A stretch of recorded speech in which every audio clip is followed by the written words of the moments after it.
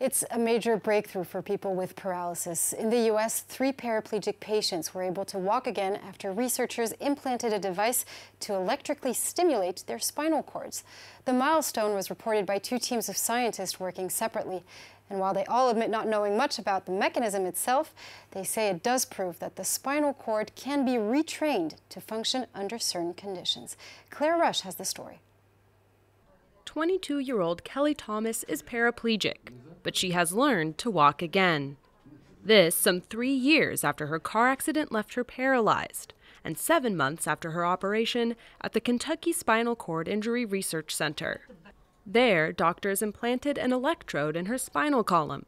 The device sends electrical signals with the help of a small remote, allowing Kelly to move her legs. The walking, it is like I was talking to 2 completely different legs for months. A similar success story can be found at Minnesota's Mayo Clinic, where Jared Shinnock, paralyzed since 2013, has regained his ability to stand and walk with assistance. The 29-year-old also had an electrode implanted in his spine. It's linked to another implant in his abdomen that communicates wirelessly with an external remote. The device enables neurons to receive the signal that he wants to stand or step. Like my sitting balance and stuff has gotten a lot better. I can shoot my bow a lot better because I'm able to have more trunk support. My standing's gotten a lot better. I can stand. Walking on the treadmill has gotten a lot better and easier. Now I think our real challenge starts, and that's understanding and how this happened, why it happened, and who the best patients are that we can help going forward. Doctors and researchers have yet to understand the precise mechanisms in the central nervous system that allow patients with paralysis to move again.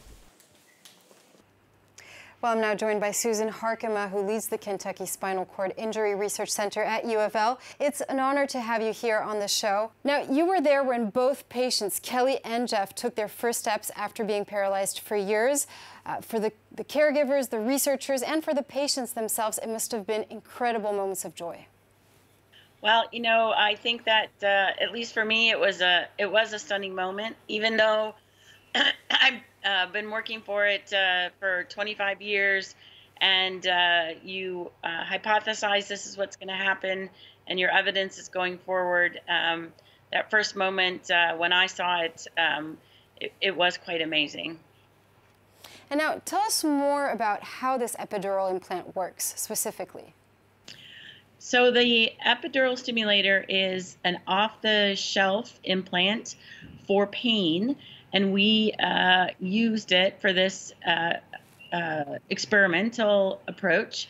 And we use a 16 contact lead that goes over the dura of the spinal cord, and with a cable that goes around, that wraps around to the front, to the stimulator and battery.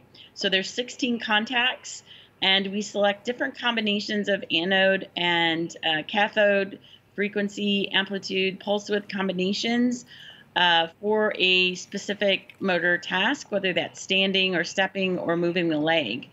So once we select those configurations, we use that not to drive the motor system, but to excite the spinal cord, and use that in combination with training and the person using their intent to do that task. And we practice that over and over again until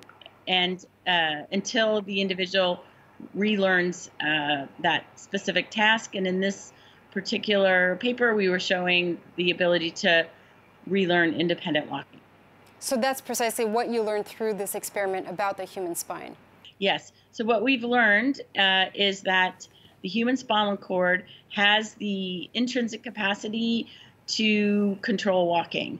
And so what we know now is that it's very sophisticated, it can relearn, and it is actually the primary controller of movement. And that's very important, because what we know now is that even with a severely compromised connection from the brain in the right situations with this technology, we can revive, if you will, the function of the spinal circuitry to get a significant recovery. Well, thank you so much, Susan Harkema. And once again, congratulations on this wonderful medical breakthrough.